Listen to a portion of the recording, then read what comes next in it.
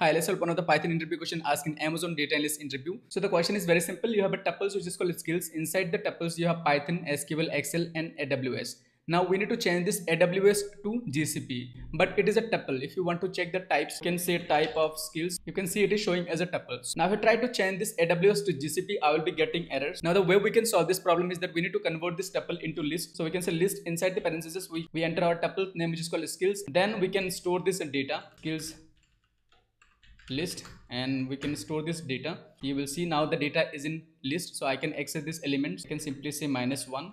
You can see I'm having AWS, so now I can say equals GCP and I will have the data in the my list, my skills list. You can see now I have the GCP. Now what I need to do is that I need to convert it back to tuples. So for that I can simply go ahead and say equals tuple, and inside the tuple I can store list. Okay, now if I print the skills, you will see I am having GCP instead of